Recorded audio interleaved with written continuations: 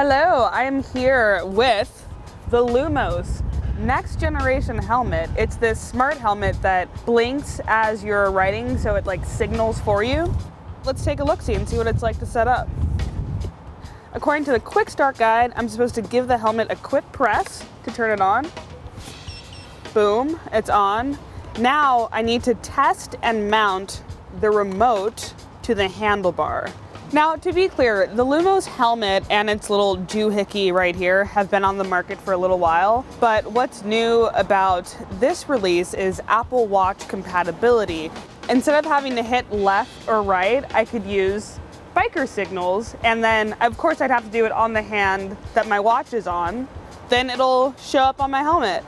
The next step is to sync up my Apple Watch with the helmet itself.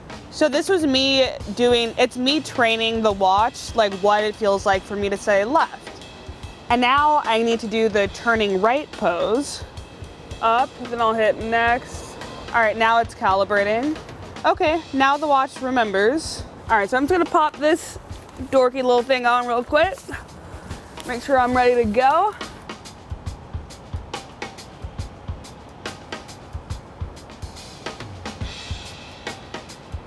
It works at times.